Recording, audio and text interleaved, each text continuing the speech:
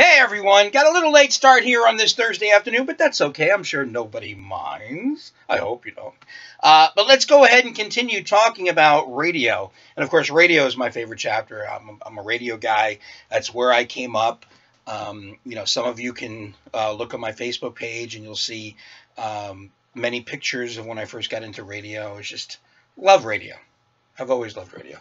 But before we start, or continue, talking about the chapter, I did want to show you this. The new radio ratings just came in. I don't know if you guys can see that, how clear it is. Okay. So the new radio ratings are out for the New York City market. Okay. Now, as you can see, New York City is the #1 radio market in America. And it's got a population of a little over 16 million. It's breakdown of Black and Hispanics.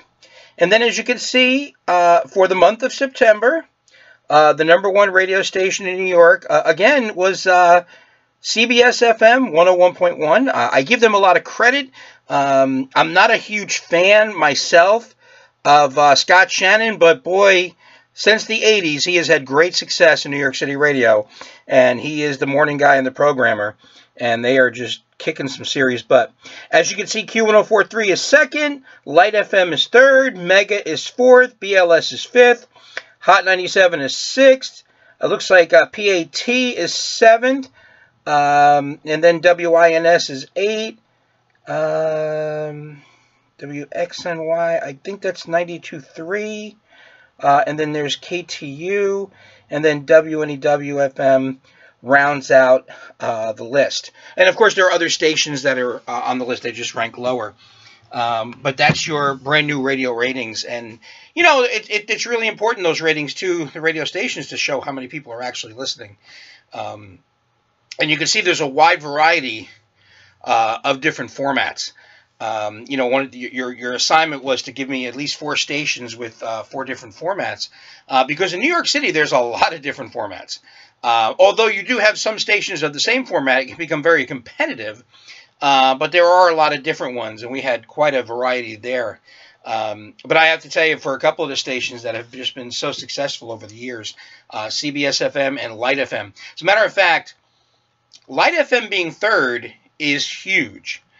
Because Light FM, for, God, I think 17 years that I've been teaching this course, have been #1. And, of course, you know what Light FM is. That's Celine Dion and Rod Stewart and every ballad by, what's the skinny girl's name again? The one who always gets the guys breaking up with her.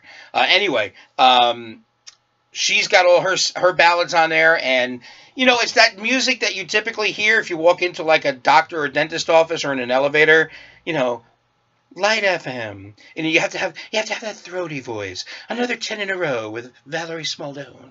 That's the DJs. But it's been incredibly successful. That they've now fallen to third is pretty interesting to see. But still, in the New York market, if you're third, that's still not bad. So that's your radio rating. So let's go ahead and continue. One of the things I did want to first talk about, going back a little bit to the 1920s. Radio, of course, becomes huge. The idea that in 1919, thanks to that kid David Sarnoff, the Radio Corporation of America was now producing all these radio receivers, as was Emerson and other companies, that you could have a radio in your home. And that's how you can be, entertained, which people absolutely loved. The problem was that as all these radio stations are popping up all over the country, somebody failed to tell them that, radio is pretty expensive. Now, this is a picture of a station from the 1930s in Milwaukee, the city of Milwaukee, Wisconsin.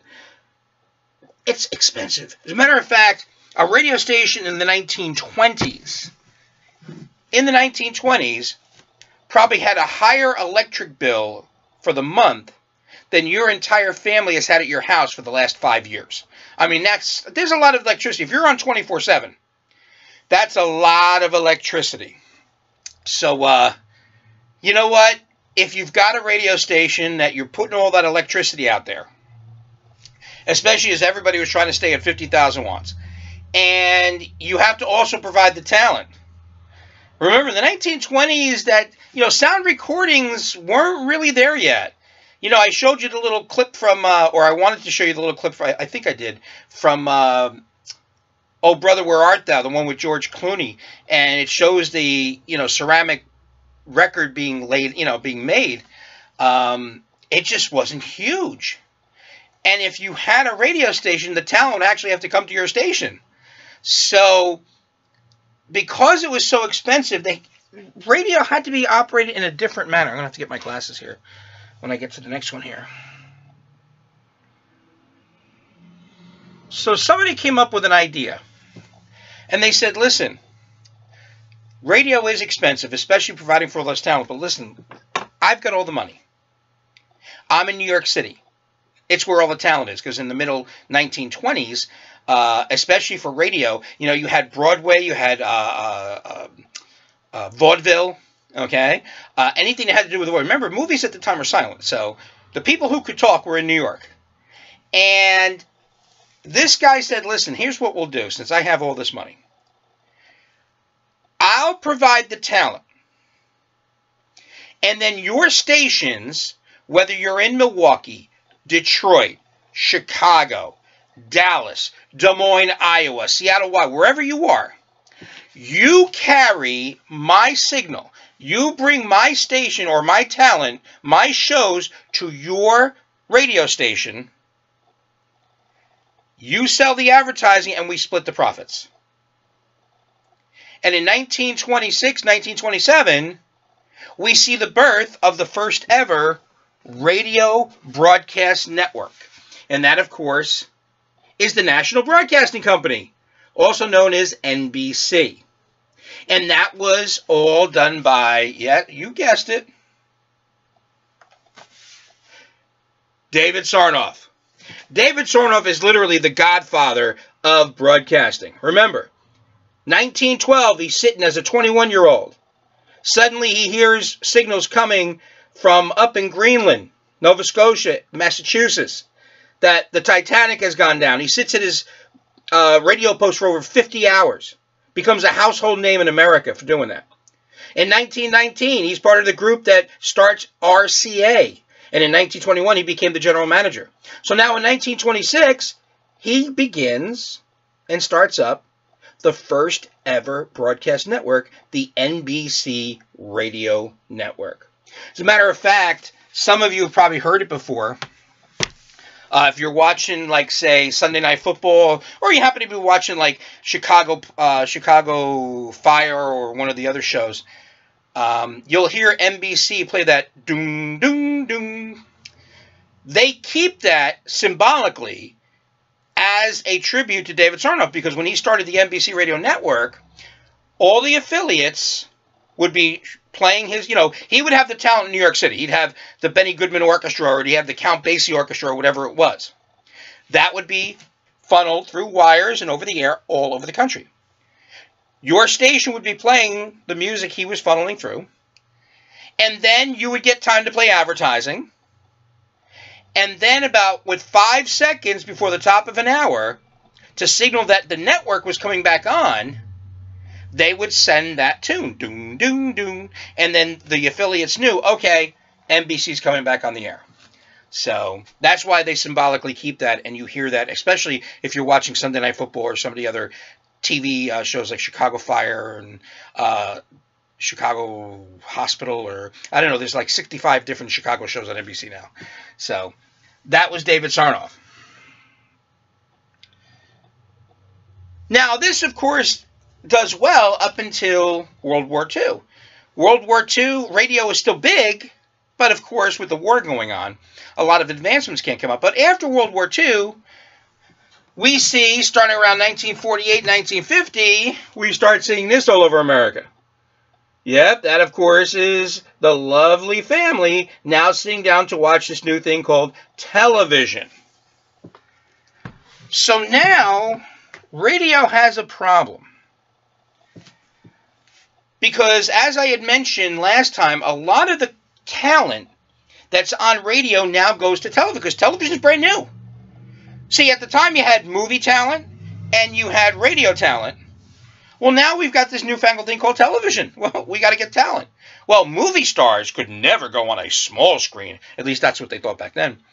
But then the radio people were like, hey, I don't exactly how. I'm a little better looking than a face made for radio. So the talent would go over to radio. So now radio's like, what do we do?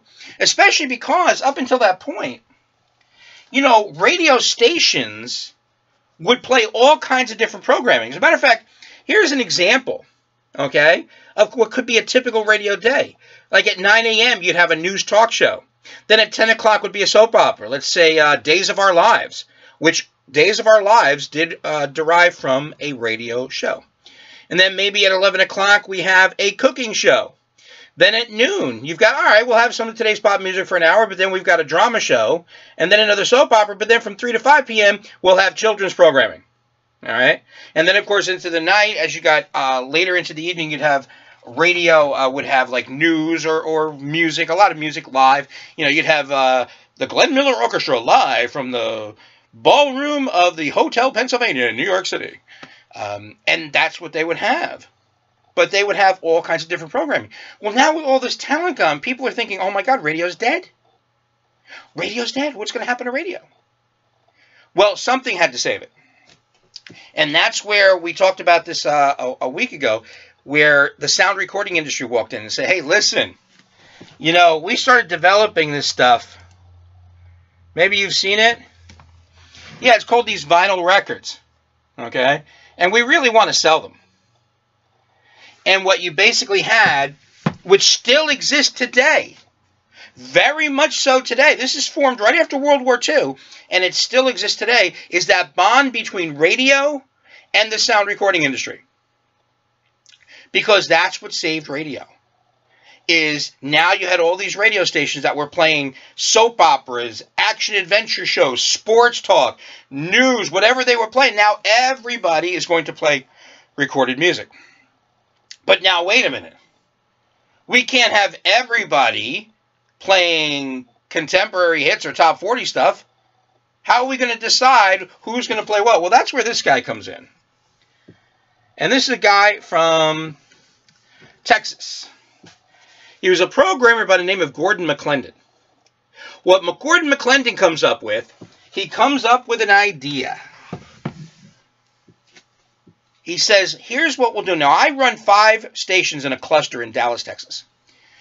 I now have one station is just news, 24/7, and that's it. I have my second station that's just country music, nobody else. My third station is jazz music, nothing else. My fourth station is classical music, nobody else, and so on and so forth. And what he brought to the American scene was format radio, okay? You know, one of the interesting things about some of the stations that you guys picked, you know, some of those stations that you guys picked, they had vastly different formats than the ones they have now. You know, very different formats.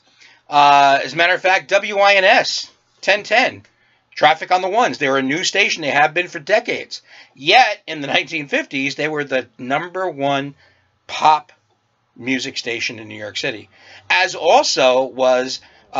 you know, one of the stations that somebody I know was WMCA, which I think is Spanish religion.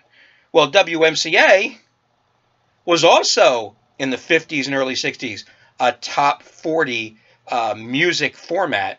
And as a matter of fact, their DJs were all called the WMCA Good Guys. And I think one still exists today. He's like 90-something years old, but very revered in the radio industry.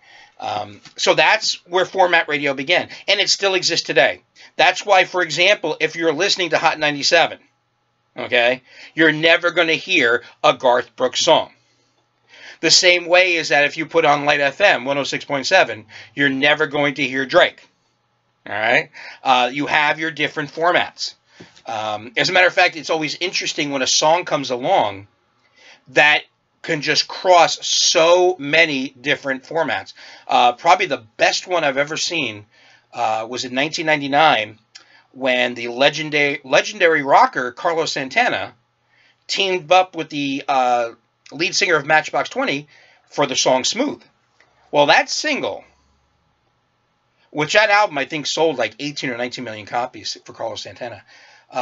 And we're talking, this is 1999, 30 years before Carlos Santana was at Woodstock. So it tells you that's a long time for this guy to suddenly come up with the best album he's ever had. But that single, I heard played on almost every radio station in New York City. Here's why. It was played on, let's say, 105, or what's the top 40 station? Like PLJ or Hot 97, okay, because it was dance, because of Matchbox 20, because you could dance to it. It was played on Q1043, classic rock, because not only was Santana a classic rocker, but they called this a new classic. It was played on Spanish radio stations because it was Carlos Santana. I mean, it was just played on almost every radio station. You could go up and down the dial at any given point during the day, and at least 5 stations were playing Smooth by Santana and the singer from Matchbox 20. That's about it. You're not going to hear many songs. But yeah, it was Gordon McClendon who came up with format radio. Now, the interesting part about radio, as it starts to take off, is now that the sound recording industry is going to team up with radio. Okay? We're going to work together, but guys, we're going to work together. And it works instantly. Radio is saved. Radio is absolutely saved thanks to its relationship with sound recordings. And, you know, a lot of records were starting to fly off the shelves because they were using radio as an advertisement. They would play the radio, the song would be played on the radio, and if young people liked it, they would go and buy it.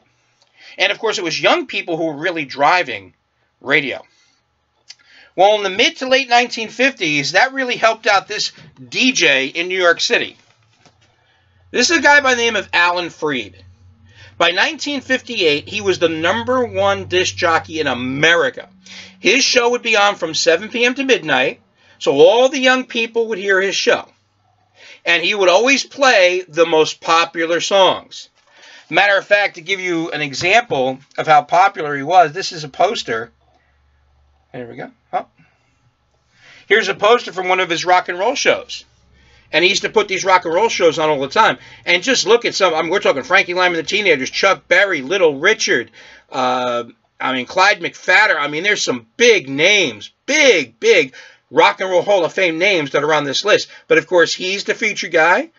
Mr. Rock and Roll, Alan Freed. Okay?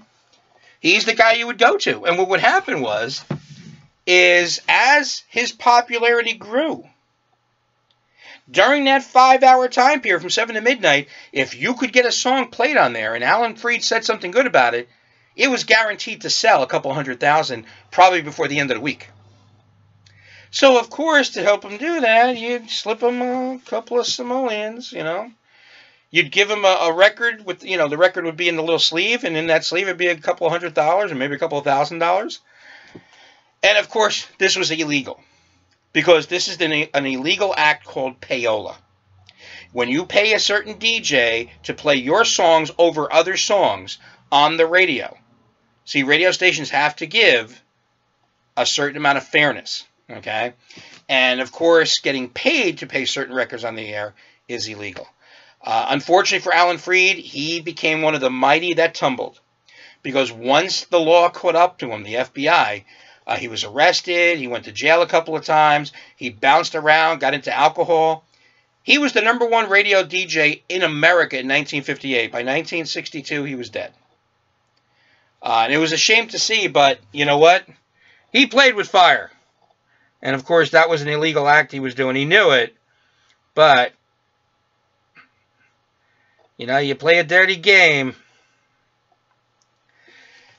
Now, as radio has survived, with the coming of television, with the expansion of television, okay, and now with, like, the internet, one of the things that's helped radio survive is, #1, automobiles.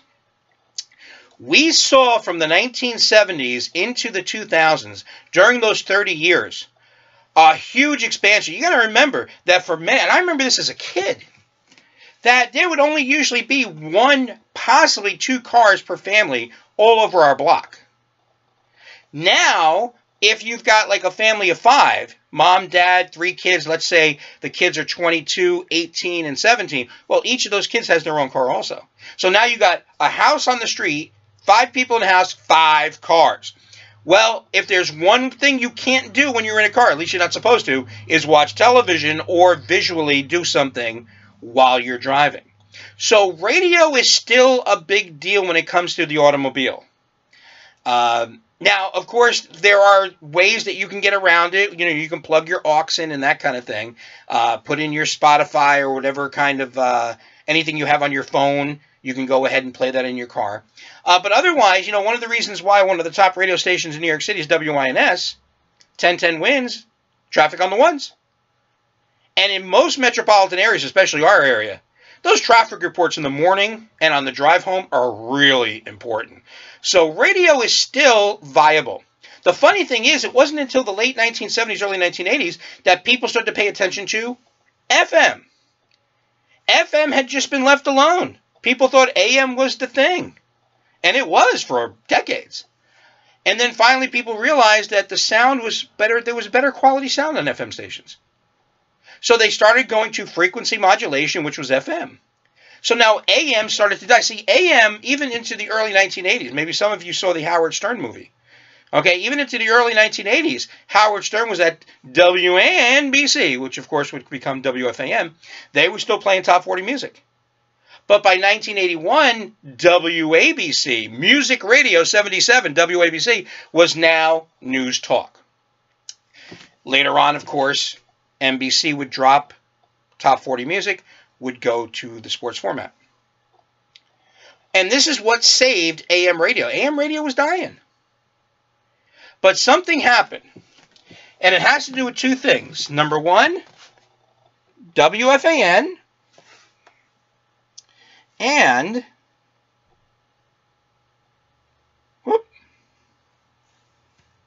I gotta get it.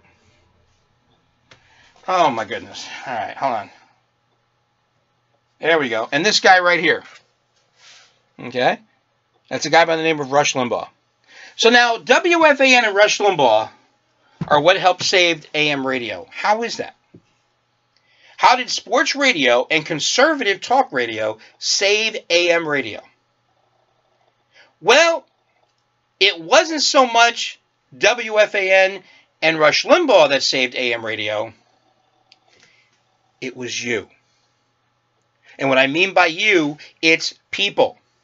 Because one of the things that is very similar to both WFAN and Rush Limbaugh's conservative talk show is that you participate. You are part of the show. Because in both formats, they are heavily laden with listener callers. So AM radio, which by the mid to late 1980s was dying, gets saved by sports talk. And of course, New York City drives the way the rest of the country goes. There were other places that had sports radio, but nobody had done it like WFAN. And of course, that was copied around the country. Same thing, Rush Limbaugh is heard across the country, but his first flagship station was in New York City in 1988 when he launched his national show. And it now has like 600 and something affiliates all across the country. And it's because the success of AM radio with these kind of formats is because you are part of the show. All right, that's your radio lesson. I've got your quiz there. Make sure your quiz is in by Sunday evening, 8 p.m. And on Monday, television. And I'm going to show you some of the highlights in the history of television.